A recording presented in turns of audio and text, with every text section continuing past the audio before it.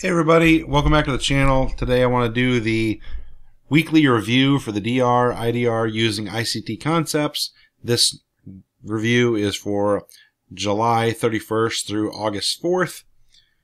So I'm going to throw up my rules here so you know what's going on. I keep customizing my rules, so every video may be a little different as I keep backtesting and tweaking them. And I'll explain the rules here. The current rules: I do not trade high impact news days like NFP, CPI, or FOMC. Okay, we're not going to trade those days. We'll look at them, what happened, but we're not going to trade this during those times. We're not going to do it. Only take trades between 11 a.m. and 1:30 p.m. DR direction confirmed by 12:30 p.m. Now, why is that? Because I've noticed through backtesting that if it doesn't confirm before 12:30 p.m., I have a lower probability of me getting my setup that I want before 1:30, and if I do, it's usually not.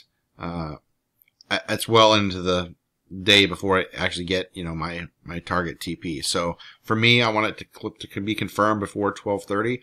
That goes from 10. That gives it 2 hours to hit the DR line to close below. Okay, that's just me because I'm trading. Like I said, I'm trading between 11 a.m. and 1:30. Okay, so I got to have some rules on when I need things to happen by, or I'm just going to skip it. ICT PD arrays, look for those. Fair value gap, order block, breaker blocks, things like that.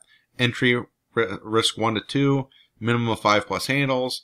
I'll take partials at 60% and move my stop loss to break even plus 2 ticks. Very important, especially when you're trading the 5-minute chart, because we're trading the 5-minute chart, not going down into lower time frames. I'm trading the 5-minute chart for DR. If no partials by 1:30, we're closing the trade. So Monday, July 31st, what time did the candle close below a DR line? 1 o'clock. No trade day. Okay? Do not trade that day because that didn't pass our rules. Here's Tuesday. Again, between 11 a.m. and 1:30. Waiting for a candle close, not just a wick. Candle closed below a DR line. It didn't. It stayed in this range. No trade day. Okay? Look at this big gap. Amazing. Next day, we have Wednesday. Same rules. Between 11 and 1:30. What time did it break through? Right here, it broke through at 10:40. So it already broke through when I started my 11 o'clock time. We came up, we saw that there is a 15-minute fair value gap, which is the orange one. We have a 5-minute fair value gap right there, a 5-minute fair value gap right there, and another 15-minute fair value gap right there. So for me, when I have 2 fair value gaps, I usually want to enter on the higher one, or the one that's in further. So got in there. This is a 1 to 3 RR trade. It's 15 points, where we target just this new week opening gap right here. Okay, we'd move our partials up, and then we'd target the new week opening gap. Price came up. This is again after our trade. I do a whole video on this during the day. You'll see that. So don't want to go over it too much, but it came back up through. If you didn't want to trade the silver bullet hour, you could have taken another trade because it was respecting these fair value gaps again. Still, it is after our hours, so I would have taken this trade during this time and not taken this. But I'm showing this because if you didn't want to trade the silver bullet hour, you had an opportunity to trade it again for another 15 handles. Okay? So, good trade setup that day. We would have got 15 handles on this day. On Wednesday, we wouldn't have taken that trade, but I'm showing it anyway.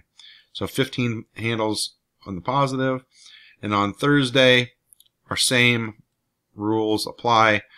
We want a candle close before 12:30. This closed at 11:15, so that candle, so that's great.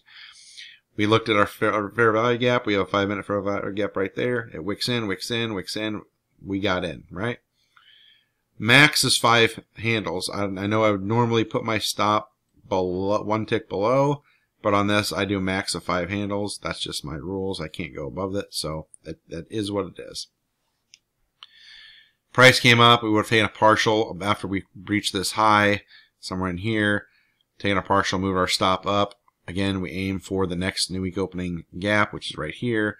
This just ends up being 15 handles, 1 to 3. So we just kind of trail it up and go from there. That worked out good. So that's another 15 handles. So now we're 30 points or handles up for the week. And then Friday comes and it is a no trade day because it's NFP. Right? Now let's see. Does this work out? Yeah, it actually does work out. I mean, you could have taken a trade. It closed at 12:20, so you do get a candle closure there. So that means it is technically on our radar here. We leave a 5-minute fair value gap right here. Let's put that in here. 5-minute fair value gap right here. Put this on here. Right here. 5-minute fair value gap. You could have taken a trade when you got in it right here. Right there. Let's do 5 to 5. Let's move this. 5 points. And if you were targeting the new week opening gap, you wouldn't have done it. You would have taken a partial at 5 handles and probably would have broke even. So you could have made money, yes. You'd have to, you know, after 5 handles, move your stop up. I may change that to my rules, but either way, we wouldn't have traded this day anyway because NFP, but you could have, if you went for 5 handles, you got 5 handles right there. But we're usually targeting much higher target. I would have targeted, if this wasn't NFP, I would have targeted that right there. I would have taken a partial here, and I would have stopped out, and I would have been stopped out at break even. So I would have got a partial and a break even. That's how I would have traded this day. But because it's NFP, we don't trade it anyway, and then look, this is what happened after that. So this is a DR not confirmed day, but it's a day with NFP, so we don't trade DR anyway. So that is your weekly review for DR, IDR using ICT concepts. We're plus 30 R for the week, trading our rules. Just during the 11 a.m. to 1:30 p.m. 5-minute chart, no lower chart than that, and just based on ICT concepts and DR confirmation and taking our partials and our higher targets.